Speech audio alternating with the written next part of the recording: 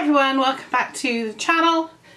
Been busy here. Jennifer's playing in her playpen at the moment. Hopefully she'll stay pretty quiet, but if not, I'll nip off and sort her out. She's due a feed soon. This is part 3 of the auction camera haul. So it's the cameras I bought in auction. There will be a part 4 because there are some more. I did buy another lot, but there's not many in that one. So I've actually got a sort of bin thing to put the cameras in as I haul them. I'm just going to move a bit closer because I need to try and get this stuff sorted out into cameras and lenses so I can find out which lenses go with which camera. So I'm just going to dive in. So the first thing that's not actually in the box, but it should be, it's not actually a camera, it's a pair of binoculars. There's no brand on them. I don't know whether they work or not. Hang on, wrong way. Very hard for me because I've got glasses. They do work actually, but they're more like opera glasses than proper binoculars, but there's no brand on them, no magnification information. So I don't know about those. They might just get donated somewhere because I've got a good pair of binoculars. Now, if you've watched any other parts, you will know that I found a Olympus Mu1, which is a very good camera, but the one you want to get, if you can get it, is the Mu2 because it's worth a lot of money. One went on eBay really for £235. I found one in the box. There it is, an Olympus Mu2, if it'll focus on it.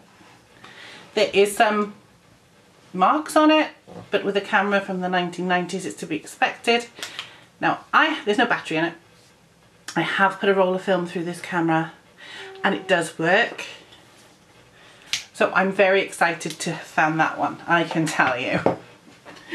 So yes, exciting. Right, on to the next lot of cameras. So this one is first, oh, it's in half a case. It's a Prinz Mastermatic 3.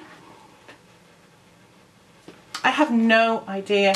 Well, the shutter fires, but I don't know if it actually does anything. I'll have a proper look at it.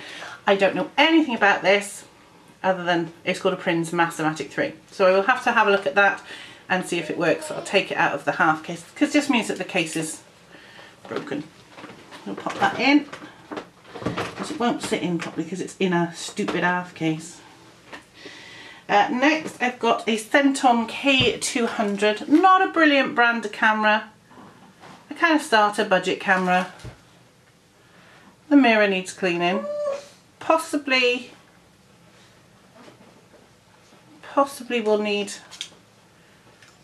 the seals redoing. There is a Centon lens somewhere. Let's just stand up, that's better. Then I have a flash. This is a Prinz Jupiter 272 solid state flash. Again, I don't know if these work. There shouldn't be any batteries in it. There are no batteries in it. Contacts are pretty clean, so it probably does work. Again, it's something I'm going to have to test. I do have the box for this one and the instruction manual, so I will test that. I mean, the box isn't in any good condition, it's missing a flap. Then we have another flash. This is a GT20 Sun Pack. That feels heavy. That feels like there's batteries in there. I don't know. I'm not even sure. I'll have to have a look at that, but that's another flash. So there are a few flashes, so I will test them out. We've got a few lenses, so again, I have no idea which camera mount this is, lens mount is. This is a Hahnemann camera, Hahnemann lens,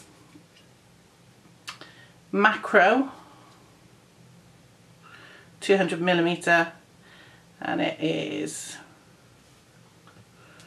let me have a look, it goes from f.5, so that's the first lens. So I'm just going to leave those on the table because I'll put the lenses in this other box I've got.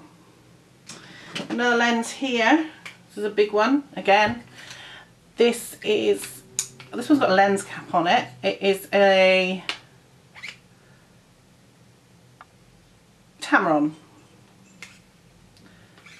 55mm. It's got a Photax filter on the front. It's a Tamron zoom macro 210 4.5. Again, I have no idea what lens mount this is. I'm literally going to have to get one of each body and see if any of these lenses fit.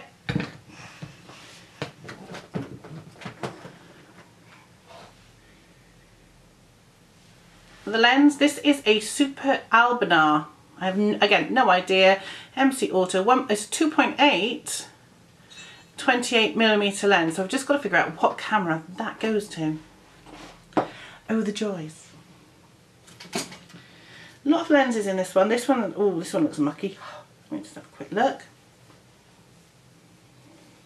Yeah, I think this one's probably knackered.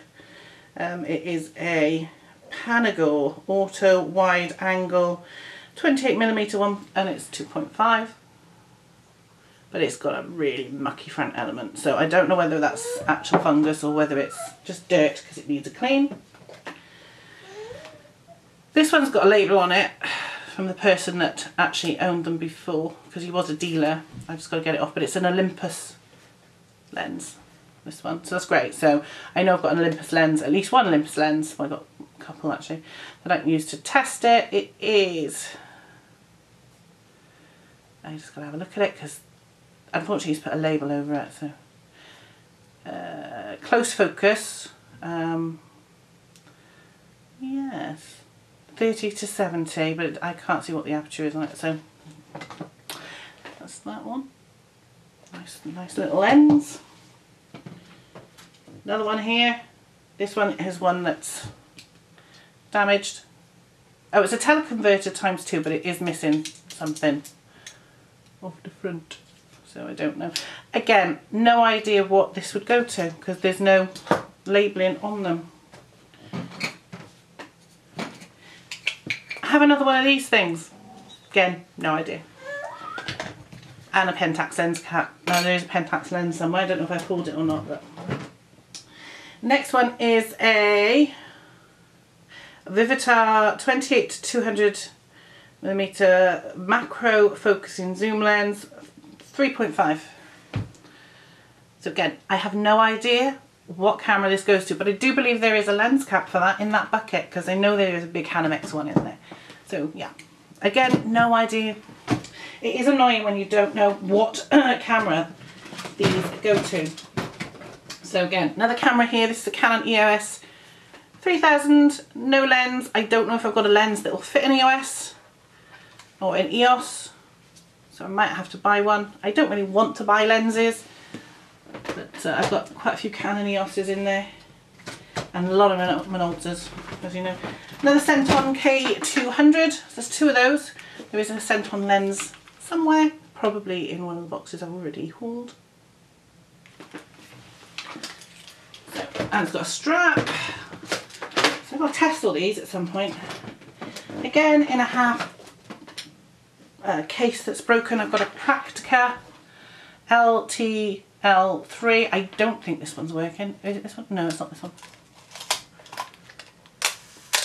Oh, that sounds alright. I don't know. I would need to check. Oh, it's on very slow. Let me just put it up to a higher shutter speed. See if it works. Oh yeah. So that seems to be okay. I just need to have, I don't know if there's a film in it. So it's that one. I've got to look for a lens for that. There might be one, there might not be. Excellent. So pop that one in there. Put those in. Right. So that's those. What have we got next? I have got a Praktica camera strap. I don't know if you can see that. Yeah, there you go. Praktica camera strap. That really should go in my accessories. Just over there. Right, I've got 3 in cases now. Excuse me, I'll have a sip of tea. And then I've got another empty box. I've got a box I need emptied because I need it for something else. We've got an Ilford Sporty in a case. So it's in its ever ready case. An Ilford Sporty. I have no idea what film it takes. It looks like it's medium format because it's quite big. It's got a Decora lens. I have no idea Oh, I see. So it's got 2 settings, cloudy and flash, and 1 for sunny, and that's about it. So I would need to have a look at this. I will pick up Butkus, I think whatever his name is, who's got all the lovely manuals on, and have a good read, and then make a nice donation to him. So that one's in its case. The case is not broken. That's that one. Put that in there. I know, baby. Another one in its case is, this is a Kodak. And this is a Kodak, and I can't read it because it's the one that's got, so it's this one. I did figure out what it's called, but I can't actually remember because on the top it says something 33. It says C something, and then it says AP 35. So I don't know, I will need to look it up. As you can see, it is a bit worn. I did find out what it was, now I can't remember. But again, it's in its little grey case. No idea if there's any film in it, no idea if it works, but I am sure looking forward to trying these little things out and seeing how we go. Oh, you remember the Kodak, the 127 Brownie that was in the box? It's got a roll of film that's been exposed, that's not been developed, and I am going to develop that. I was looking at this thing, and there's actually an unused roll of film in that camera. So I'm going to see, wait till we get some decent weather, and I'm going to try and expose it and see what happens, and, you know, make sure it's a very sunny day, so probably wait till next summer. This is Agfa. It's an Agfa Isola. I believe this takes 120 film. I did have a quick look online. I don't know if it works. I don't know. It might be one of those that you've got to have film in it, so I will have to have a look at it, but there's an Agfa Isola. These are the cameras. I mean, I love all cameras. I love the fact that I've got a lot of EOS's, I've got some Nikons, I've got some Minoltas, I've got Centons and so on, but I really love these old ones. Not so keen on the cases, but yeah. So that's the end of that box. Hooray! I'm just going to move some stuff around and we'll carry on. Okay, I'm just going to put these lenses in this one box. All the lenses are going to go in here. Won't be a sec. Get them in like that. Ooh, there we are. Last one now. And I'm just going to pull another box over and we'll carry on. Oh my god, this is heavy. This is that was a heavy box. I will edit out a load of the nonsense. Okay, where to start? Right, another Minolta lens by the look of it here. Yeah, another Minolta lens. These are just the kit lenses, I believe. Yeah, 35 to 80 autofocus. 1.4 to 5.6. So not a brilliant lens, but it's a kit lens, so it's a lens I can use to test out the 9000 million Minoltas I've got. This one is a Hanamex Zoom 28 to 80, so it's another one of those massive ones. Again, I don't know, it has got an M on the bottom, so does that mean it's a Minolta mount or something else? I have no idea. I have to try these out. And now I can put them straight in the box. I need a box of flashes, I think. This. I have here a Voigtlander Vitorette. No idea, again, if this works. It's got a little filter on the front, I think. I'm not actually sure. Needs cleaning. Needs a good clean. Not sure. Oh, okay, that's the shutter. Interesting, very interesting. Again, I will be enjoying to look at these and see if they work. I like these old ones the best. Another lens. Looks like a Minolta one again. Oh, it's a Centon. It's got a bit of a dent on it. So it has got a bit of a dent on this one. That normally doesn't really affect anything. At least I can test my Centons. Macro. Okay. 3.4. Yeah. This is a Centon lens. Another big one here. Oh, there are so many lenses that it's unbelievable. This just says Orestigo, no idea. 200. Meyer Optic. It's got a label. These bloody labels are a nightmare. I'm probably going to have to get some Google on or something to see. Yeah, I have to look that up. But it's got a very, very funny screw mount, so I have no idea. I don't know if it'll show you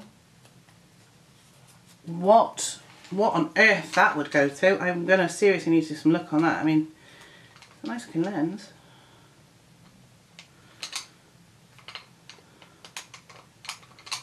I don't know. There seems to be some sort of cap on the bottom, but it's not. Very odd. Anyway, enough of that nonsense. What have we got here? We've got another Minolta Dionyx 7000i. There it is. Again, I have no idea if any of these work. Some of them have got batteries in, some haven't. I'm going to be going through them all, testing them all. I'm going to have so much fun, but I'm going to need to buy some film, and I've got a ton of film. I think I'm going to buy film. We've got a flash here. This is a Centon FG30 flash. The head that moves around. Just going to check there's no batteries in it. I can't get it off, I'll do it later. So yeah, that's for a Centon camera. So that's great. I mean, I can always put a Centon kit together if necessary. Another Minolta here. And this is a Minolta just 7000 autofocus. Again, it's got that wear on the grip where somebody's really used this. So whether or not these work, I don't know. No straps, but that's okay. This is one that says mode drive ISO, so it's all electronic. So another Minolta. There's a lot of Minoltas. There's a lot of other things as well, man. So here I have a Zenit E.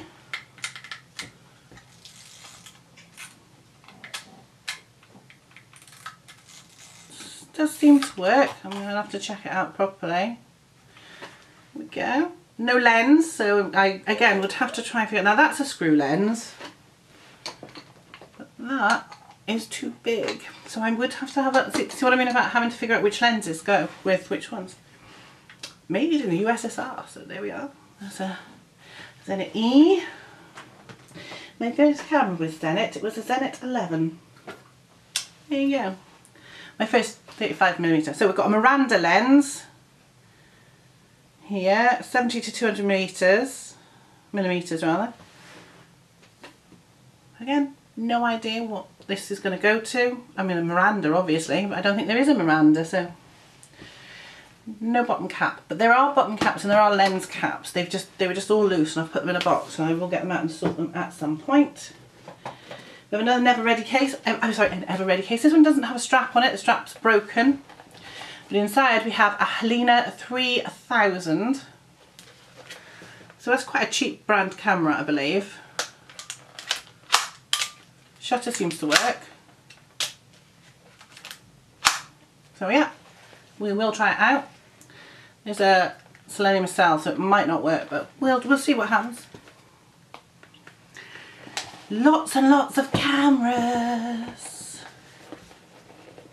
I'll make Jennifer some milk in a minute. She will be due soon. So I'm just keeping an eye on how long it's been because I need to. Okay, I've got oh, there's a bit of plastic in there. Part of an X1A. So it's only part of it. It's not all here. There's no lens and there's no top thing. So it's not going to do anything. You know, I wouldn't even know. But like I said, some of these I'm not expecting to work. It's just interesting to see the different makes and models. I used to have one of these cameras. My dad bought it for me in a junk shop. It is a Voigtlander Vito B rangefinder. This one's alright. I don't know, again, if it's going to work. It is missing some of the leatherette off of the bottom, and this leatherette is coming off. But of course it can be repaired, so it will probably, I will probably just sell this one and say, look, this is it needs recovering. It's not something I'm going to try and do. I will test it, see if it works, and if it does, maybe sell it so somebody can fix the leatherette. Okay, we're near the end now of this first auction lot. So, well, there's 2 auction lots together. So hopefully we'll get this finished. We got another Minolta 7000 autofocus. So that's, how many is that? I think there's 3 of those. Again with the same wear on the grip, and this one's got some wear on the back. Again, I will test them all because, well, that's fun, isn't it? Testing cameras and playing with cameras, and I love cameras. I am the camera lady. I'm always asking for cameras. This one is I